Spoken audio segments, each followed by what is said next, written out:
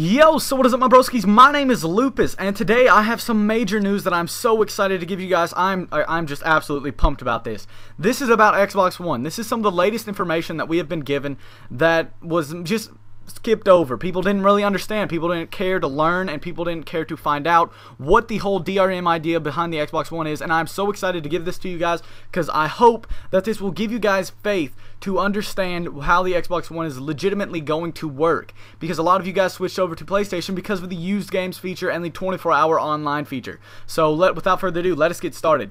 I found an article on reddit.com that has quotes directly from Microsoft publishers and creators, and it just clears everything up. That's all there is to it. And if you would like to read this article, you can read it down below. I am uploading it down below for you guys, and if you follow the link, you can read it individually for yourself so you understand, because this is major. So I'm going to go ahead and read directly from this, and I will put my input in there, and I will let you guys know whenever I'm going to put my input. But without further ado, let us get started. When it comes down to used games, one of the Xbox One's main features is the ability to install the disc directly to the hard drive and play it without a disc.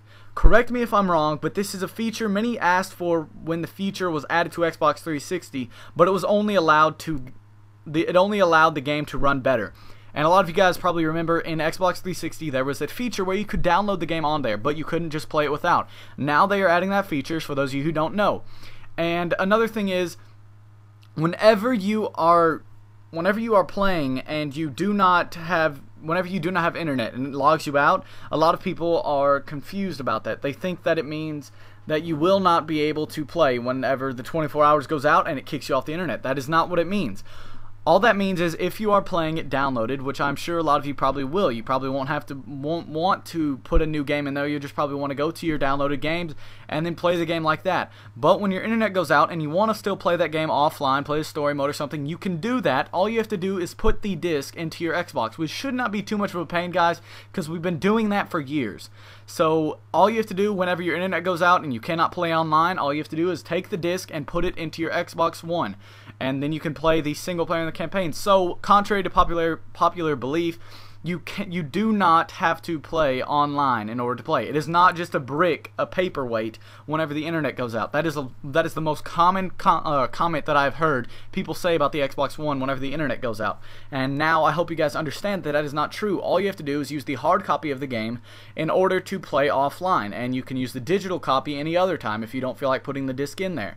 So that is one thing out of the way, and I hope you guys understand that, and it is not as big of a deal as you think. As far as I know, PlayStation 4 doesn't have the ability to install the disc directly to your hard drive, so you'll be putting the disc in there anyway, so probably putting the disc in your Xbox One should not be that big of a deal, and if it is, then you probably need to go get checked out. Okay, another thing that this article says, I'm going to start reading again. Contrary to popular belief, the used game does exist in the Xbox One. This is a quote from Microsoft themselves. Trade in and resell your disc-based games. Today, some gamers choose to sell their old disc-based games back for cash and credit. We designed Xbox One so game publishers can enable you to trade in your games as participating retailers. Microsoft does not charge a platform fee to retailers, publishers, or consumers for enabling transfer of these games. So, basically what that means is you are allowed to sell your game. You are allowed to you buy used games. You can do that, but it is up to the publisher. And let me explain this as well. I'm going to skip on down the article a little bit. It says all first-party games will be allowed to be resold and even given away. And basically that means anything such as Halo, Titanfall, Rise, anything that is exclusive to the Xbox will be able to be resold and given away to your friends, stuff like that. And let me explain this as well.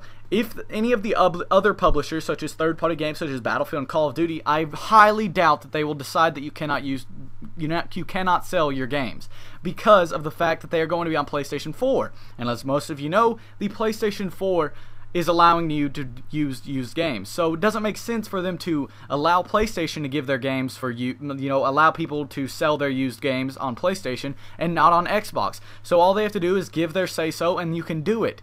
And that will probably happen. Microsoft is not charging a platform fee to the publishers, so they don't have to pay any extra money to do it. So why wouldn't they do it? Think about it. If they aren't having to pay anything for them to get used games, then then why would they not do it?